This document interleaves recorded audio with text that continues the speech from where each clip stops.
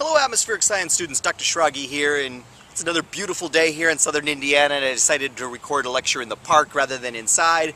Hopefully some of these geese and ducks and stuff will come swimming by during the course of this lecture. And so anyway, today's lecture is going to be about climate controls and classification. In some ways, this is actually kind of a, let's say, comprehensive kind of lecture. Kind of puts together a lot of the things that we learned over the course of the semester. It kind of wraps it all up into one package here at the 8th module. And so there's going to be three main parts to this lecture. There's going to be a short part that's just called climate background. But then a longer part that kind of puts together the different ideas that we've learned over the course of this semester that are the 7 climate controls. What actually determines the climate of a region. And then finally a fairly long section that's about the Köppen climate classification system. We'll learn how we describe the climate of a region. And climate is a very important process, part of the nature of an area. Climate is statistically the average of a weather parameter over a very large period of time. This could be like the average high temperature on a given day, or the average amount of precipitation that it receives at a location in a particular month. And when I say over a long period of time, I mean like maybe 30 years. Typically, meteorologists describe the climate in terms of a 30-year average. 30-year average high temperature on this day. 30-year average June precipitation at a location, and so on. You know, meteorologists don't usually get very excited about climate. Climate is, boy, it's really loud here with these geese. Climate is kind of boring to meteorologists. Meteorologists like to be excited about things like tornadoes and hurricanes and so on.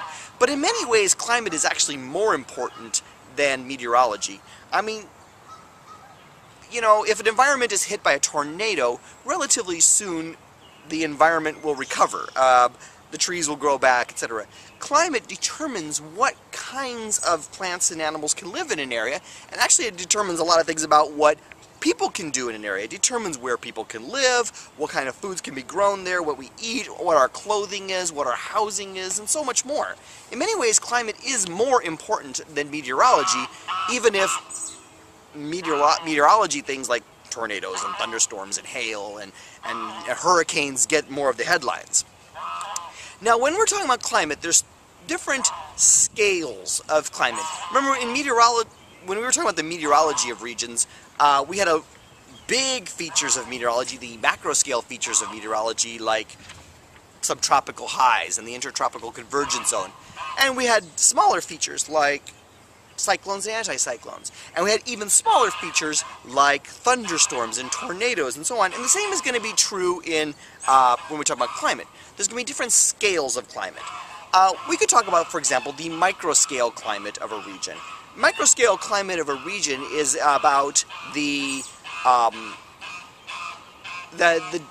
differences between climate on the scale of a few meters. You know, how it's cooler on one bank of the river than another, or in the shade of these trees versus in the sun over here. How strawberries grow better over there, but violets grow better over there, and so on. This is microscale climate. That's different from, say, mesoclimate. Mesoscale climate, or mesoclimate, is the climate on an area, let's say a few kilometers in scale. Why is it easier to grow grapes on this side of the mountains versus that side of the mountain? Why do we build a ski resort on this side of the mountain versus that side of the mountain, etc.? This is mesoclimate. Climate on the scale of like a matter of kilometers. How the climate, this location is slightly different than the climate at that location. This is different from macroclimate. Macroclimate is the climate of large-scale regions, often described as at least many tens of kilometers, but we're going to be talking about macroclimate on the area of, say, states. What is the climate of Florida? That would be an example of macroclimate.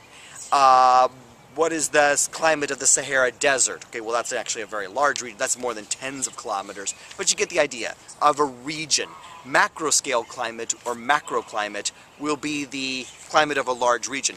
All of this is in contrast to global climate. Global climate means like the overall temperature of the planet and so on. Okay, that's a different set of challenges that we talk about in different lectures. Now before we go on, I want to have you answer one question just to make sure that you understand this idea of the different scales of climate.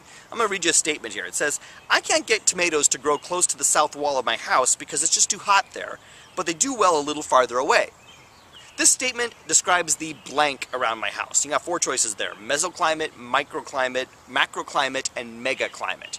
Alright, answer the question, follow one of the links below this YouTube video in blue line, and it'll take you to a little bit of feedback about your answer, and then we'll move on to the second part of the lecture.